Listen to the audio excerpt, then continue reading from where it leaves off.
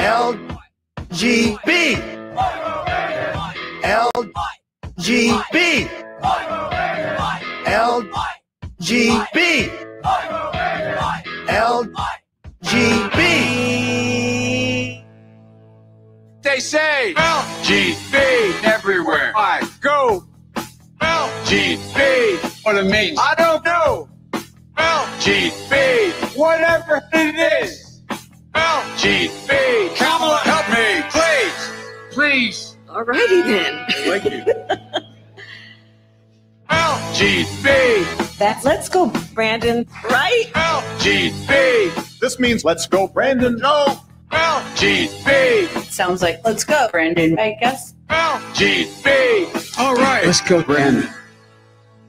I am Cornholio. Chant LGB. Right wing and left wing. LGB. Go, you know the thing. LGB. If you don't sing that back. LGB. And you ain't black. LGB. Let's go, Brandon. LGB. Let's go, Brandon. LGB. Let's go, Brandon. FJB. Let's go, Brandon. I'm Joe Biden, and I forgot this message. Greetings, my dear friends, and welcome to another episode of Reading Epic Threads. I'm your host, Patrick Gunnels, joining you from Houston, Texas, this April 1st, 2024 at 3:03 p.m. Central Daylight Time. I've got a great show for you today, but first, I would like to present to you an advertisement made by my sister, Rebecca. He said something that really hit home about this phenomena of chemtrails. Manganese will make you kill your mama.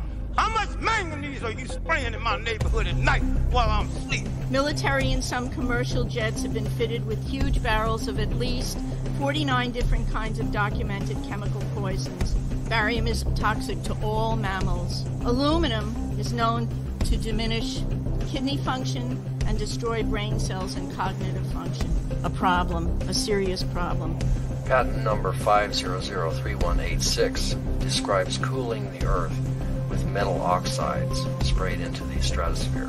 And I thought, well, geez, this is what I do for a living. I was finding tons and tons of large quantities of aluminum, barium, strontium in the forms of oxides and sulfates.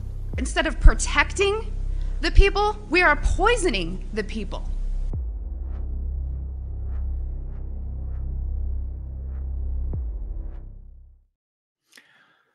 Go to epicminerals.net to get the Epic Minerals Zeolite Spray.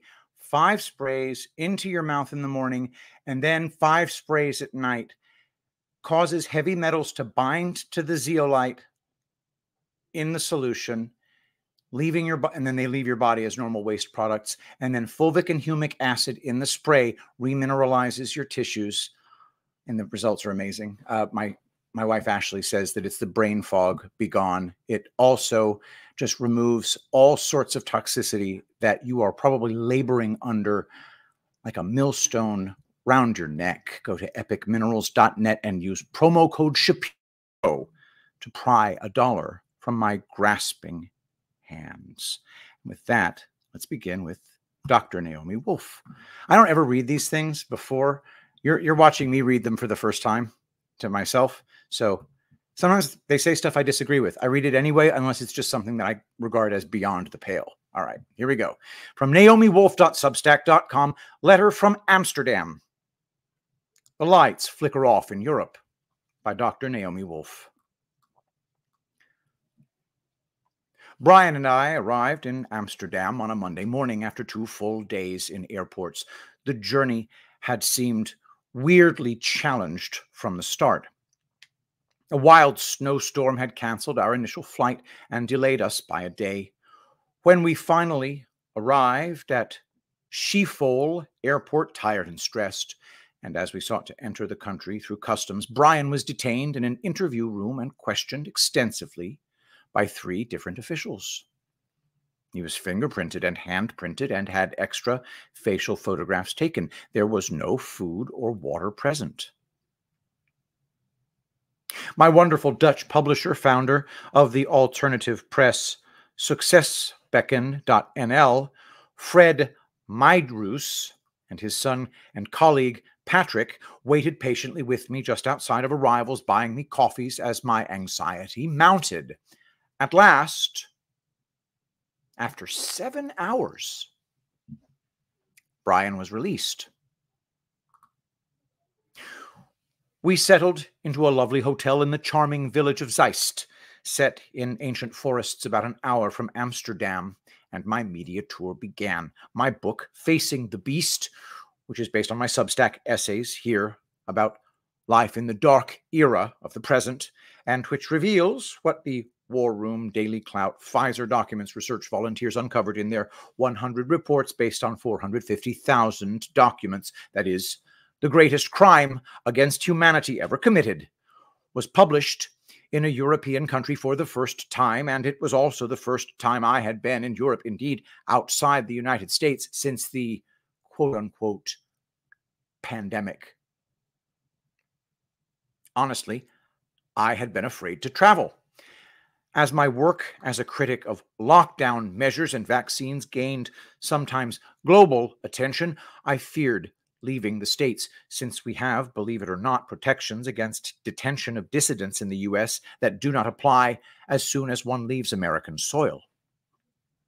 At the same time, I was excited to meet the freedom fighters in Europe and to see for myself what resistance to Agenda 2030 tyranny is rising up in this beleaguered and important part of the world.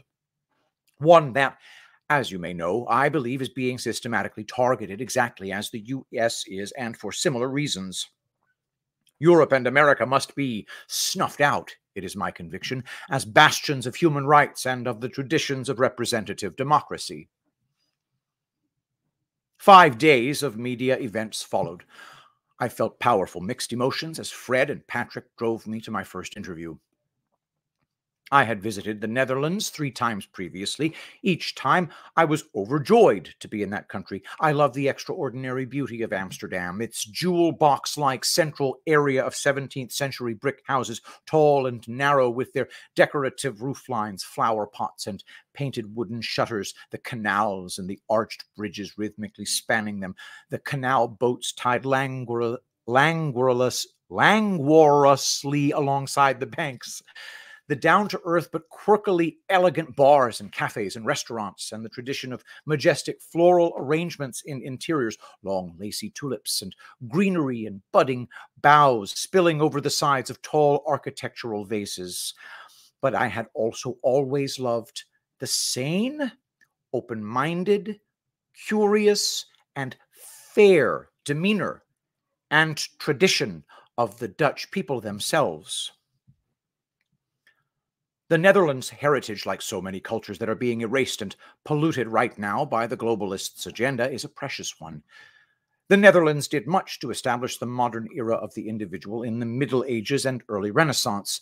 Bourgeois has been recast as a derogatory term by the Marxist influence on our era that distorted so many meanings and thus so much of our history.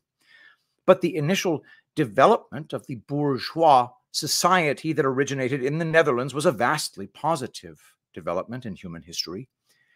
It meant the rise of the middle classes with some power of their own, a class of citizens with a say in outcomes who were not serfs and were not aristocracy. With this notion came the ascendancy, too, of the idea that hard work and merit, as opposed to just noble birth, could secure wealth and political influence. These are radical, beautiful ideas.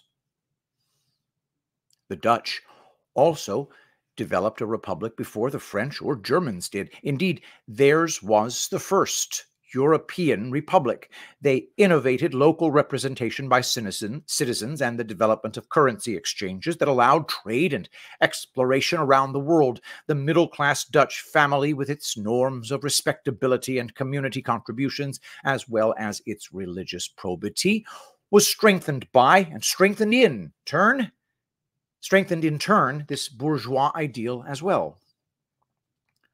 Holland led the way too, as early as the Middle Ages, with religious tolerance. Thriving Jewish communities in Holland were free from the persecution that Jews faced elsewhere in Europe, and in the 16th century, Anglican refugees from England, indeed Puritans, found shelter in that community as well. The Dutch colonized what became America. In the Hudson Valley, where we live now, almost all of the place names are Dutch. We live, indeed, on a tributary of the Roelof-Jansen Kil. Kil derives from Middle Dutch and means water channel or riverbed. Oddly, the long and important history of the Dutch as our colonizers prior to the English has been largely written out of U.S. textbooks and history books. Would it be too destabilizing for us to know that some of the first European Americans were so relatively sane, tolerant, and productive? The Dutch showed admirable resistance to tyranny more recently as well. Though Holland was occupied by the Nazis, Yad Vashem, the Holocaust memorial, is replete with stories of individual Dutch citizens who sheltered Jews, Anne Frank's family being the most famous at great risk to themselves. This valuable legacy, this beautiful culture, is being strangled now by Agenda 2030, and the damage is in plain sight. As we drove and then walked the street of Amsterdam, I felt the sharp contrast between the before times, before 2020, and now. The vibrant, cheery, sunny city I had recalled was now subdued. There were many fewer people on the street. I understood that Amsterdam is being targeted to become a 15-minute city. Graffiti defaced buildings on the outskirts of town. This shocked me, as the tidiness and civic pride of Amsterdam in the pre-2020 era had meant that the city had been, at least in my memory, graffiti-free. I had remembered the skies as being often as blue as the blue in Dutch ceramics, a deep mid-blue, with luscious white cumulus clouds or else gray skies that had been poetically wind-driven with shades of light and darkness. This had been a famously lovely sky, and clouds captured by Jacob van Ruysdael, view of Haarlem below, along with centuries' worth of other landscape painters, but the sky seemed now, day after day, to be heavily saturated with biofuel exhaust or with some sort of soupy chemical cloud cover. Thick contrails crisscrossed the skies now, pushing white particulate along in heavy streaks. The effect was that the whole country, once so famously bright, seemed now to be a world over which a gray shade had been pulled down.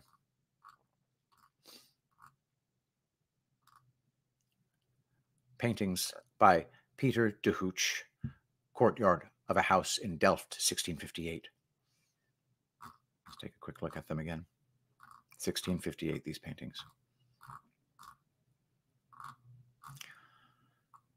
In spite of my sense of a somber change, my interviews were moving and enlightening. There is a strong resistance movement here, but the forces of opposition in Europe are far stronger than they are in the US. Seeing what is happening to the Netherlands is like looking down the road at our own future, 3 to 5 years ahead, if we do not fight back. I was interviewed by Thierry Baudet and Ralph Decker, two leaders of the resistance. Baudet, a dynamic, dark-haired, younger generation politician, is the founder of what he describes as the most energetic anti-globalist party, Forum for Democracy. He is a parliamentarian along with colleagues in his party. Ralph Decker is a former parliamentarian who is now a leading candidate for the European Parliament. Thierry Baudet above, Ralph Decker below. Thierry Baudet. So he's French. And then Ralph Decker, that seems like a Dutch name, to the best of my ability to discern. In a well-appointed TV studio in the Herengracht, one of the loveliest streets in Amsterdam, we spoke about global politics, the mRNA vaccines, and the state of liberty in the Netherlands. I focused on the fact that it is very difficult for citizens in the Netherlands to know about legislation affecting them, let alone to lobby for or against it. We spoke about how sovereignty has been drained from national parliaments in Europe by the metastructure of the EU, which, as German MEP Christine Anderson also points out, is a meta-European tyranny and not, as its propaganda depicts it, a meta-democracy. Thierry Baudet wishes to have the Netherlands exit the EU. To me, this prospect of exit from the EU is the only chance European nations have of regaining their sovereignty and their parliament's actual representation for their citizens. These politicians are routinely described as far-right and as conspiracy theorists. I do not know their entire platform, but from our 2-hour conversation, I was struck by the fact that the views that could be considered completely mainstream Dutch in 2019, such as believing the right of the individual rather than of the state to determine one's life path, believing in a free press, were now characterized as far-right or as extremist. Our next stop was Leiden, another exquisite, historic, smaller town. We stopped at a traditional pancake house for the massive, thin Dutch pancakes served with stewed cherries and whipped cream. These filled entire Delft blue and white platters about 1.5 feet wide. In yet another picture-perfect 17th century streetscape, we entered a townhouse whose interior gladdened my heart. Dark, heavy rafters, 14-foot-high ceilings, 18th and 19th century heavy carved wooden furniture, the necessary pot of fresh flowers on a wide wooden table, a tea and coffee area. Why do Europeans so much more than Americans understand the value of hot drinks, biscuits, and even bottles of wine in every workplace? A fine TV studio was in an adjacent room. I met the celebrity lingerie designer Marlies Dekkers. She emanated like a ray of sunshine from the first moment we encountered one another. We embraced like long-lost sisters. She is a beautiful woman with long, shining, copper-colored curls who wore a fantastic, multicolored mini dress with a flounced skirt, puffed sleeves, and a bodice. I adored from the start her take on femininity. As I followed her into the studio, I caught sight of her red vinyl dancing shoes with clear plexiglass wedges for the heels. Pictured here, Marlies Dekkers. Femininity is a complex set of myths, but a condition full of promise, and my readers know that I've spent years trying to figure out how a woman can embrace seductiveness, if she so chooses, and pleasure and adornment, and still be strong and serious and effective. Every woman solves this problem for herself, but the festive way Dekkers approached fashion and allure was, I felt, a delightful work of art. I had not realized at first that she was not only a leading dissident, but a very famous lingerie designer. She gave me 2 of her glossy, beautifully shot catalogs, and I was impressed that her fashion features managed to depict the models as sensual, but not as sex objects, a goal of consciousness and theory that I had sought since my book, The Beauty Myth, and that very few designers or artists or photographers have, in my view, attained. We spoke on camera about the war against humanity in the Netherlands. Her show is donations supported, and it is part of the thriving alternative media that has arisen in the Netherlands in the presence of the globalist attack and would-be coup. The next day, we drove to another beautiful village to meet dissident journalist Flavio Pasquino, founder of BLCKBX.TV, Blackbox.TV. Pasquino is a sophisticated producer and media personality whose whole career reporting on sporting events stopped cold in lockdowns. Outdoor biking events were not permitted. Along the way, I reveled in the flat green fields, edged always with shimmering canals, and I enjoyed seeing white swans walking across the fields and settling down on the grass. Tulip season was beginning. Here you can see the feature Pasquino produced, in which I warn, if Europe does not wake up, you will all be dead. Perhaps that message of warning was strongly worded, but in that interview I became really alarmed, as then, and in subsequent interviews, I learned that the truth, or rather the details about the dangers of the mRNA injections has been largely suppressed in Europe. People know in general that something is wrong, but the details I offered from the War Room Daily Clout reports seemed shockingly new to Dutch audiences.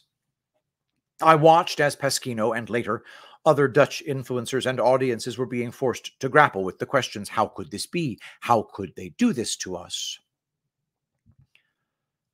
I realized that America, or many Americans, and Europe, or many Europeans, are at different points in Elizabeth Kubler-Ross's famous 5 stages of grief. The Dutch with whom I shared the information in the Pfizer documents were struggling with denial and moving into depression, while I and many others who had heard the reports on War Room and elsewhere had already crossed that Rubicon and lived sadly in the final stage of acceptance. I spent that interview and later events too explaining they really did try to kill us and to sterilize us. And here is why. The next days were a marathon. I spoke to a live audience of about 130, almost all Dutch, in the lovely event venue Antropia. Though I had spent decades visiting European countries and addressing live audiences, I now had not spoken to a live audience in Europe since I had been cancelled by the White House via Twitter in 2021. The second day of my tour, we had sustained a multi-pronged attack that was quite scary to experience. Not only had Brian been detained and questioned at length upon our arrival, but after my first interview in Europe about the Pfizer documents, suddenly dailyclout.io was blocked so that few could see or download the War Room Daily Clout reports for themselves. And simultaneously, 2 of our major vendors told us that they were restricting our business activities. The same day, LinkedIn, Facebook, and YouTube all suppressed our content. It was daunting to carry on in the face of that cyber harassment. Yet, as I gladly received a standing ovation from the audience at Antropia, accepting it gratefully on behalf of Amy Kelly and the research volunteers rather than for myself personally, I was baffled that even with all the forces from the White House to Google and on down that were trying to keep us from speaking and listening about life-saving truths, mysteriously, here we were, and the truth had survived it all. I felt that there was something inexplicable about all of this that I could only identify as the activity of grace. When I signed books afterward, I heard even more about what the Dutch are facing. A farmer, looking shell-shocked, explained that the geoengineering is now so bad and his fields are now so wet that no seeds would grow. The farmers in his area had to artificially dry out their fields. Another reader explained to me that the Dutch see what is happening around them in terms of the loss of their liberties, but they are afraid. What are they afraid of? I asked persistently, as I did not quite understand the situation. There had been pressure to get vaccinated, I had been told, for instance, but there had not been, outside of certain professions, mandates. Finally, some attendees there explained to me that many people were afraid of losing their benefits. I thought of how brilliantly the EU had lulled Europe into this seductive, dangerous situation, so much upon which people relied, derived now from the state, that it has created a situation in which many people can be easily cowed, if not outright enslaved. Our last day, the Myjrus team took me to Polder country to meet the highly accomplished journalist Karel van Wolferen. Van Wolferen had written many books. A massive bestseller was The Enigma of Japanese Power. I was smitten with the Polder region. We found ourselves driving through vast meadows reclaimed from the sea waters. The dikes and channels of water that sluiced the landscape had not changed their shape, my host explained, for 500 years. I was charmed by the small red brick farmhouses, the pollarded pear trees, the white wooden drawbridges every few hundred feet or so, the daffodils planted in even distances along the waterways, the walking paths everywhere along the canals. There is great enchantment in how the Dutch, in this area especially, made every outdoor corner into a kind of open-air room. Here is a wooden rain barrel catching water. There is a white wire garden bench. There are purple pansies with black faces spilling from a basket suspended in the shadow of thatched eaves. One had the sense that every inch of this small country had been inhabited deeply for centuries, and that every inch had been and was still deeply known and loved. When I entered Van Wolfren's studio/library, it was a converted cowshed, and you could still see where the cow's flanks had rubbed the paint off of the central pillars. I felt that 60 years or more of European civilization was gathered in one place. The studio/library was wall to wall with the great books of the post-war era, including a bound set of the official history of World War II, as well as a set of the very rare and influential avant-garde publication Encounter magazine. Van Wolfren had not acquired these as a collector, but organically as a reader. It was intoxicating to see such a library. And I felt a pang for the bright light of European culture and of this accumulated knowledge and critical tradition that library represented. The books seamlessly were in conversation with each other, decade by decade, and all of that, I mourned, was being metaphorically torched in the world outside those doors. Van Wolfren and I had a robust 2-hour discussion, including a debate about the state of civil liberties. We disagreed about China and a few other points, but the exchange was illuminating. I was honored to see that his magazine had several times featured the War Room Daily Clout volunteers' work on the Pfizer papers. Indeed, I appeared in one number in a cartoon. I was relieved that the work was being reported. We labor away in the United States, siloed by the algorithms that divide us, and we do not know if the freedom movement in Europe knows anything about our work. By the same token, the great work of the freedom movement in Europe is also concealed from us by similar algorithms. Karel von Wolferen left, my publisher Fred Meyerus right. The white structure behind us is a drawbridge, pictured here.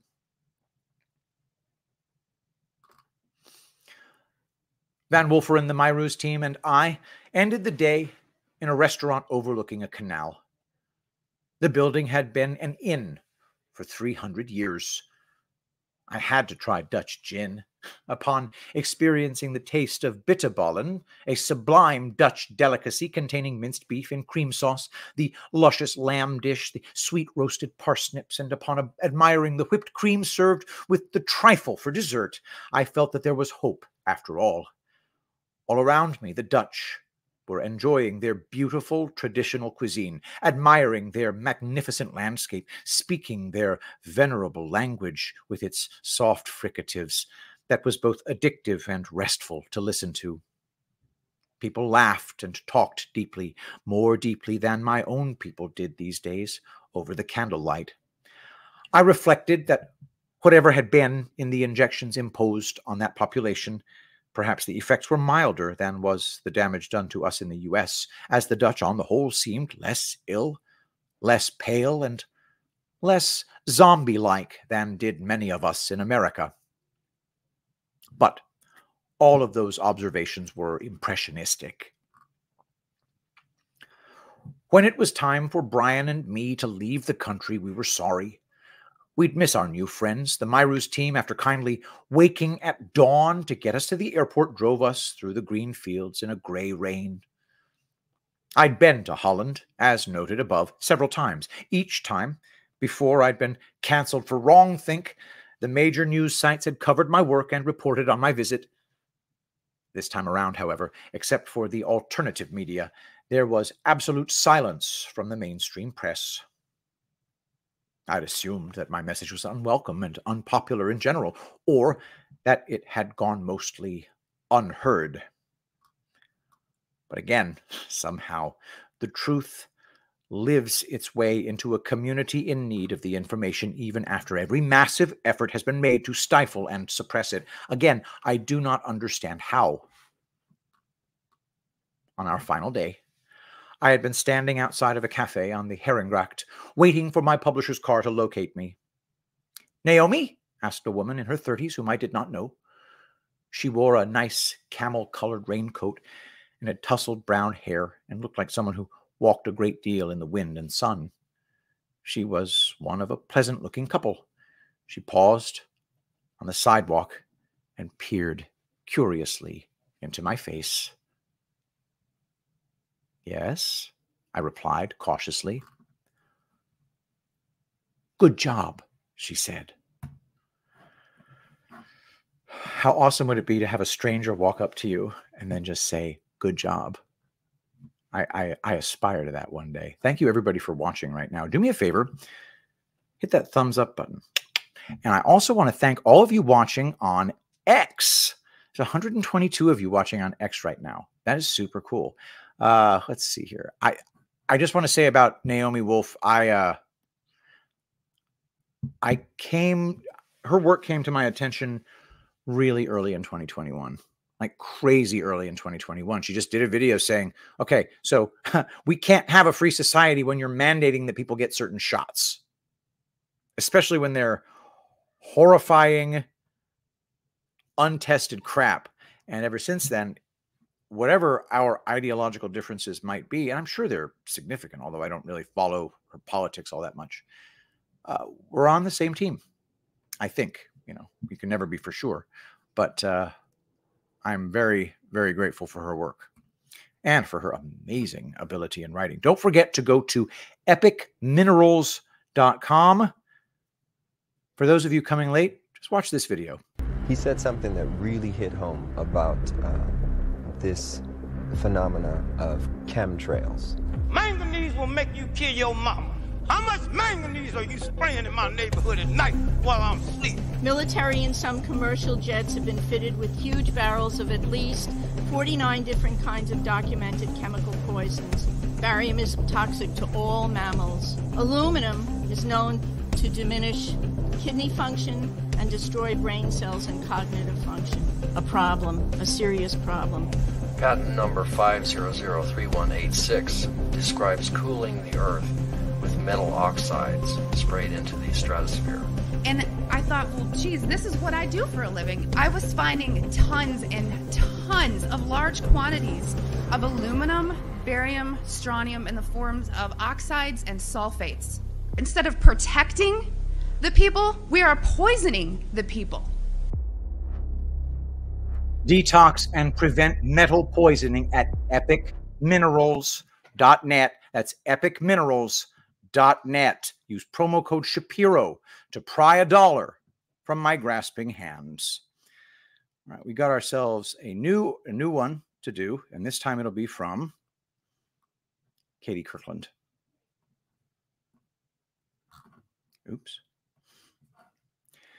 From makeartgoodagain.substack.com, Truth in Fiction by Katie Kirkland.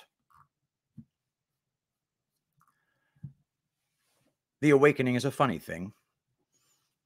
For most, it starts with noticing just one or two things that are off in the world and not being satisfied with the surface-level explanations given. Then you notice another thing, then another, and another. Then you realize that so many of these seemingly disparate things are actually connected.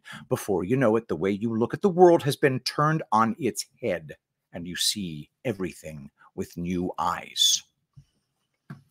No matter which particular issue begins an individual's awakening, at some point, usually sooner rather than later, we each notice the pervasiveness of propaganda in every sector of society.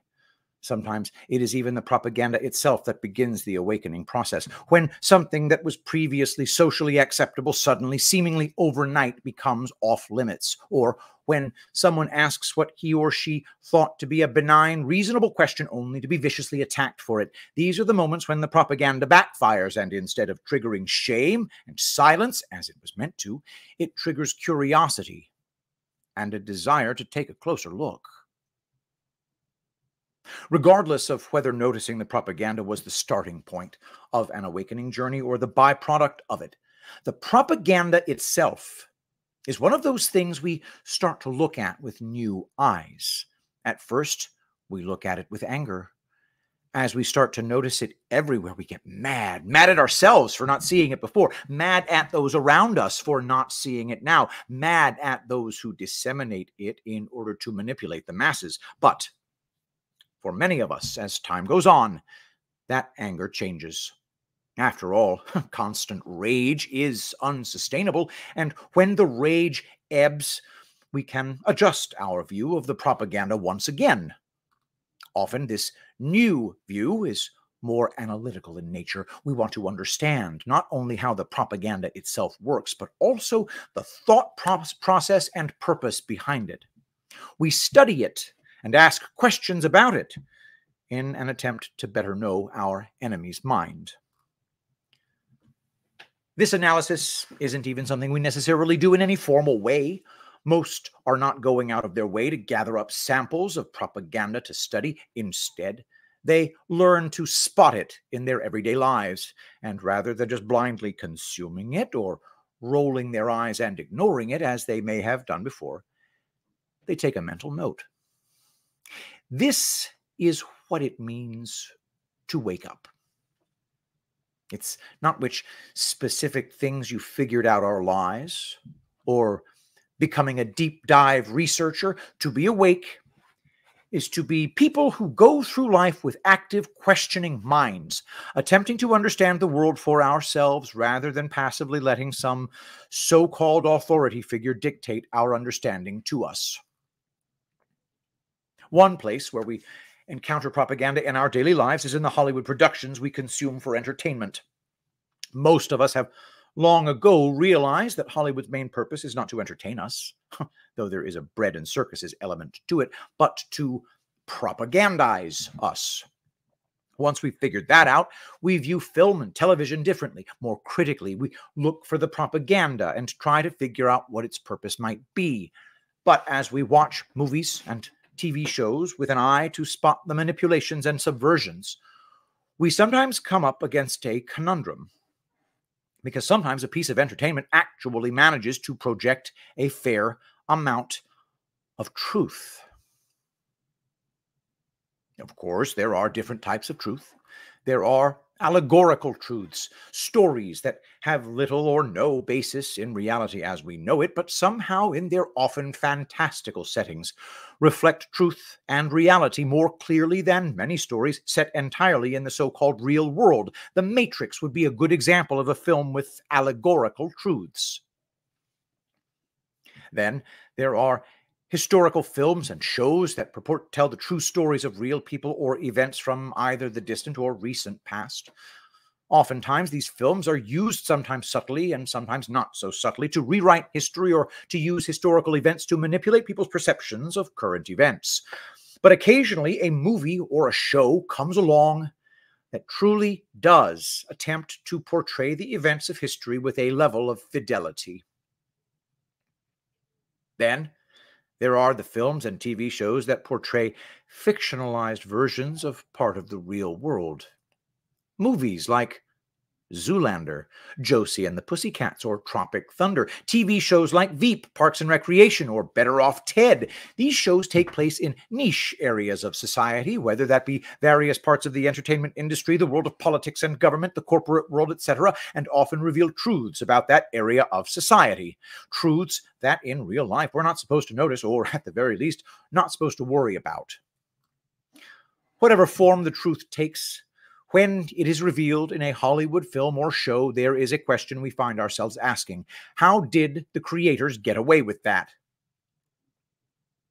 The answers that we come up with vary. Some think this is part of the satanic practices of the elites. They must disclose what they do, no matter if this discourse occurs under the veil of fiction, in order to get our consent. Others believe that by putting what they are actually doing into story form, then they are able to get people to write off the so-called conspiracy theorists. It's ridiculous to think that the entertainment industry and governments are in cahoots to brainwash people MK Ultra style. Those are the plots of Josie and the Pussycats and Zoolander. Still, others, with a more optimistic perspective, think these films and shows could be the works of genuinely earnest people in Hollywood who have figured out how to work the system covertly to get good stories filled with truths made. All of these theories are plausible. Personally, I think the truth could be that a bit of each of them is true. I think sometimes we get so caught up in trying to figure out the motivations of the so-called elites that we forget that the people are not cartoon villains. They can have multiple motivations and goals for doing things. But since we're discussing theories as to why Hollywood sometimes puts the truth in plain sight, I have a couple of my own to add to the fray. For my first theory, I want to focus specifically on that third type of truth, which I mentioned above, the shows and movies that portray fictional versions of real life, and not just any areas of reality, but the areas that hold many of the levers of power in society.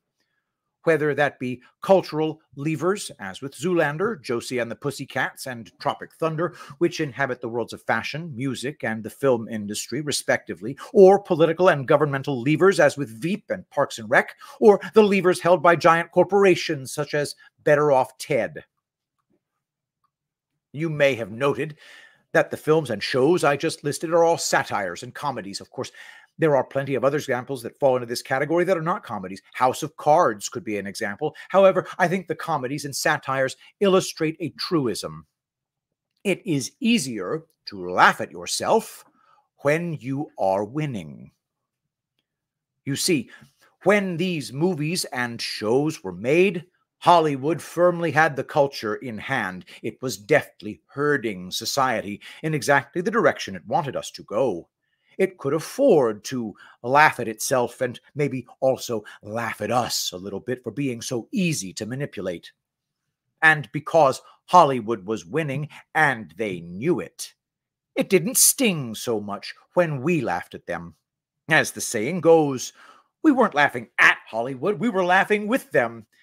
They thought there was no risk in making movies that mocked themselves while also pulling back the curtain to show us what was really going on in the world. But things have shifted. Today, we, the people whose values and culture Hollywood has spent decades trying to stamp out, are now the ones who are winning.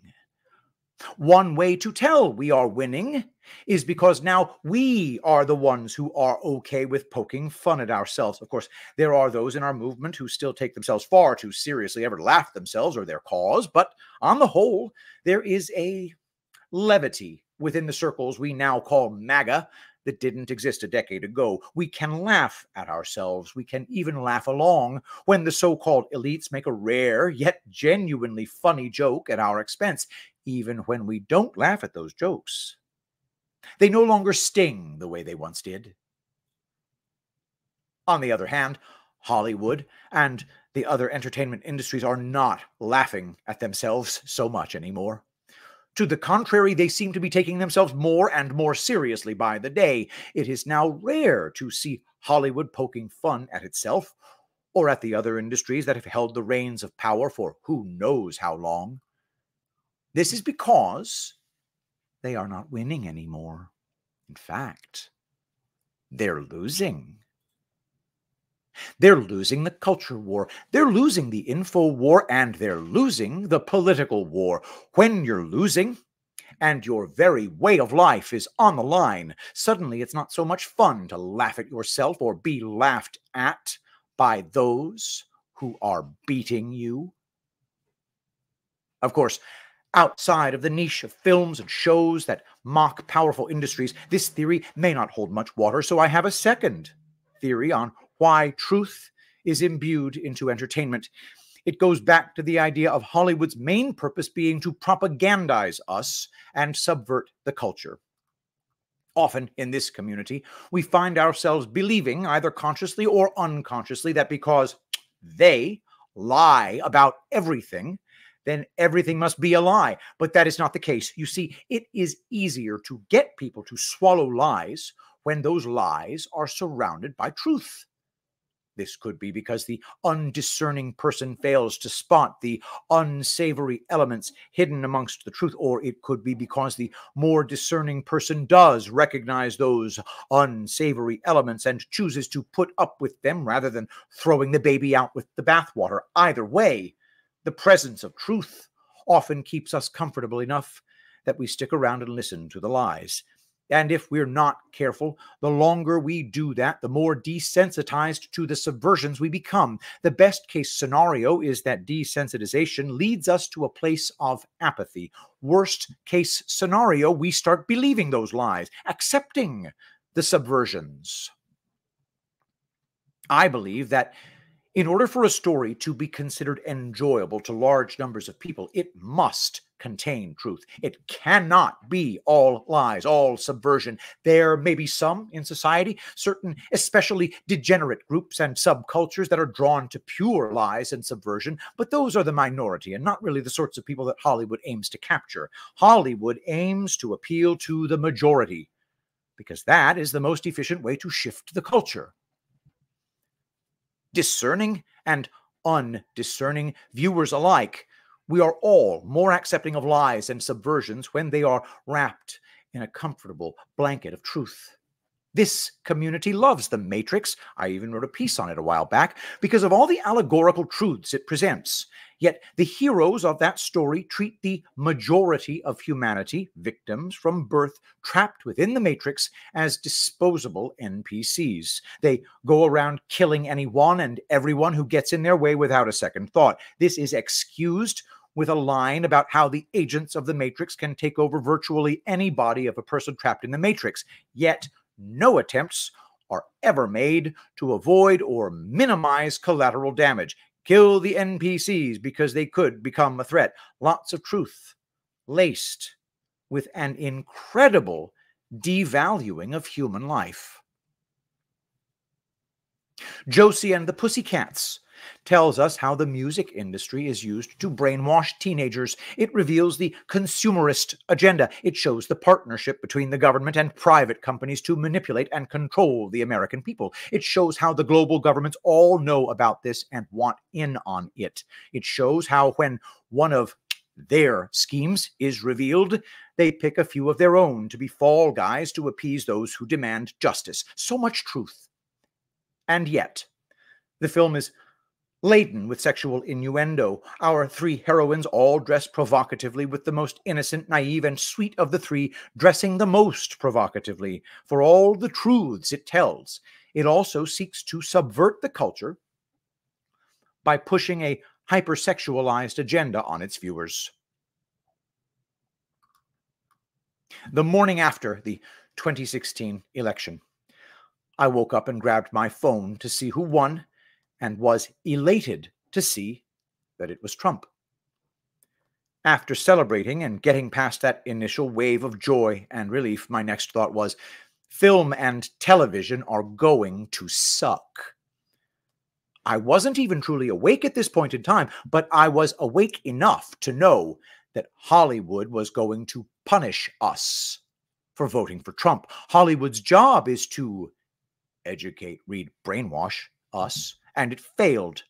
I knew this meant that we were in for years of lectures from almost every TV show and movie that would be made while Trump was in office. Sure enough, just under a year later, TV shows started to go downhill, substituting stories laced with propaganda for propaganda laced with stories. Movies took a bit more time to start being truly terrible. After all, they are bigger and more time-consuming projects, so it takes longer to get the ball rolling, but they followed suit as soon as they were able. Of course, it has always been Hollywood's intent to ramp up agendas to the point we are at today. They've been building up to this for decades.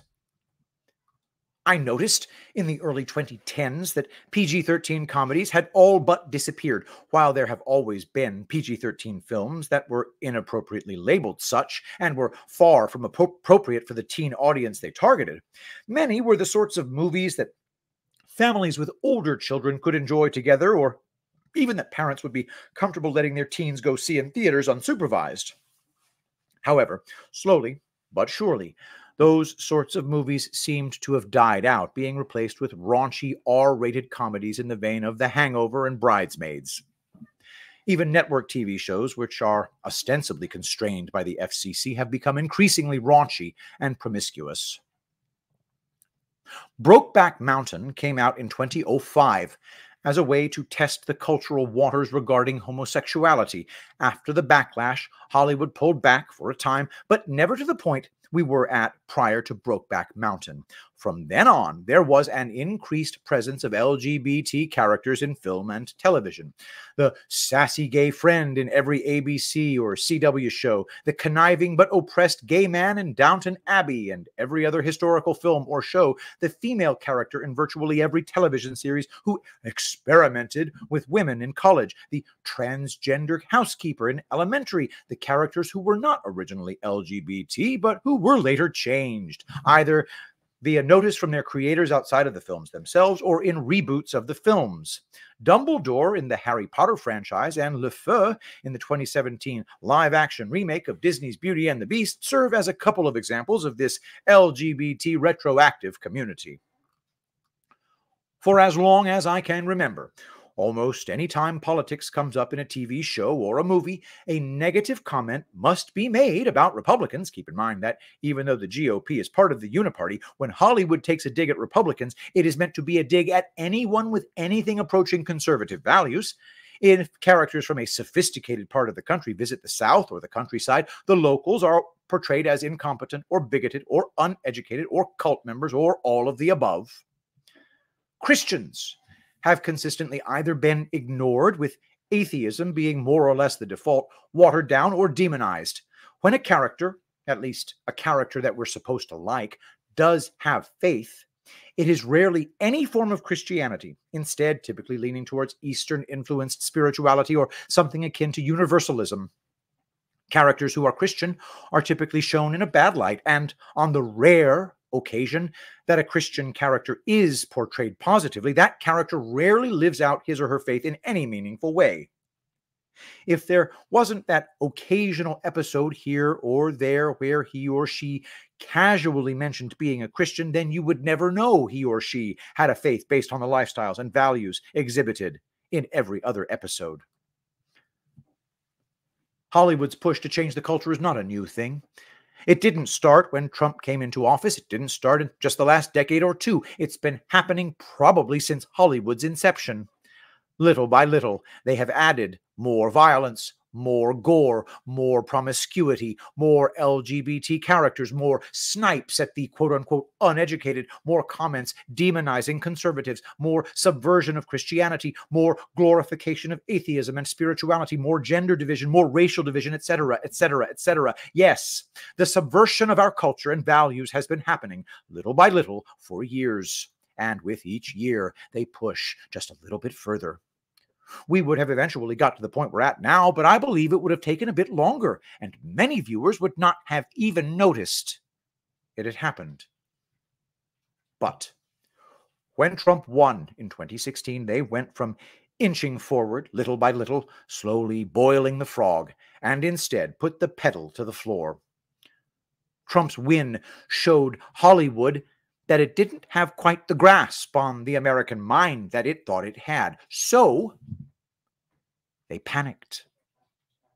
They tossed out good storytelling that appealed to core truths and brought in heavy-handed preaching, unveiled propaganda. The bulk of Hollywood productions are now so bad that even people who are sympathetic towards the agendas Hollywood pushes recognize that there is something wrong. Something has changed. They may not be willing to recognize that the core reason film and television have gone downhill revolves around the increase of the very propaganda with which they agree, instead pointing at other issues, which often are good points but don't get to the root. But they at least are willing to acknowledge that what comes out of Hollywood today is, at best, mediocre. Hollywood making this error of putting story and truth on the back burner is good news for us in the culture war. As I mentioned near the beginning of this article, the propaganda is backfiring. In many cases, it is waking people up as they realize there is an active, coordinated agenda at play. In other cases, it's simply so lacking in entertainment value that many people are consuming it less. And if they're consuming it less, they're not being influenced by it as much. For whatever reason or combination of reasons, Hollywood used to excel at balancing the truth with propaganda, but They have lost that skill, and in doing so, they have lost their advantage in the culture war. Now, it is up to us to take advantage of their misstep. That is makeartgoodagain.substack.com, makeartgoodagain.substack.com. Go there, do a subscription. Do a paid subscription if you have the means by which to do these things. Remember, you got to support what you like, or it goes away. All right, everybody, thank you so much for watching. What an exciting thing to have this many people watching on Twitter. Seriously, 157 on Twitter is a lot for me. So Twitter has really done a really good job sort of starting to de-shadow ban people. Very exciting stuff.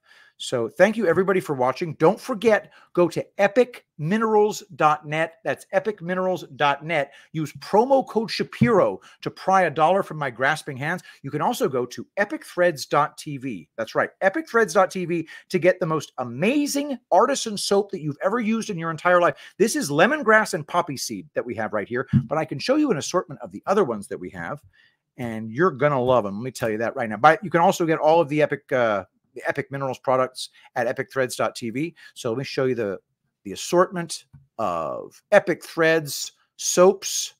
Bam. Wait, that's the sweet orange. Where are all the soaps? Just click on Artisan Soap up here. Our hand-picked artisan soap offers a luxurious natural alternative to commercial soaps made with organic ingredients for a gentle and nourishing cleanse. Experience the unique scents and rich lather provided by our skilled artisans while supporting a small business and prioritizing your health and well-being. Charity and Laura are soap makers, soapstresses. I don't know what the term is, but they crank these bad boys out. They're varying sizes, and the size of the soap bar is directly proportional to the prices. So you're getting bigger soap, generally speaking, for the more expensive. But we got these amazing soaps, all named by our staff here at epicthreads.tv headquarters. That would be my wife and sister-in-law. And these soaps are called Sweet Orange Soap, Rosy Quartz, Arabian Woods, Sharp Dressed Man is a name for a soap, Pink Grapefruit, Lemongrass, oh no, this Lemongrass and Poppy Seed, Love Soap, Love at First Sight, Galaxy Quest. It's got space. It's space soap. And then Wild Time and Heather, not Wild Time with Heather, Wild Time and Heather, Wild Time with Heather was vetoed as the name. So there's that. Go to epicthreads.tv for all of these collections. Thank you so much for watching. Let us pray. Saint Michael the Archangel, defend us in battle. Be our protection against the wickedness and snares of the devil. May God rebuke him, we humbly pray. And do thou, O Prince of the heavenly host, by the power of God, cast into hell Satan and all evil spirits who prowl about the world, seeking the ruin of souls. Amen. I love you all. Thank you so much for being here, and I'll see you tomorrow. Oh, hang on. Where is my Trump pen? It's here somewhere. Hold for processing. It's here. I got this nice backpack that keeps my entire mobile studio in here, and man, it sure does turn into a bird's nest, though. Well, anyway, oh, I know where it is. It's got to be in here. There we go. All right. Thanks, everybody, for watching, and I'll see you next time. I will be the greatest president that God ever created.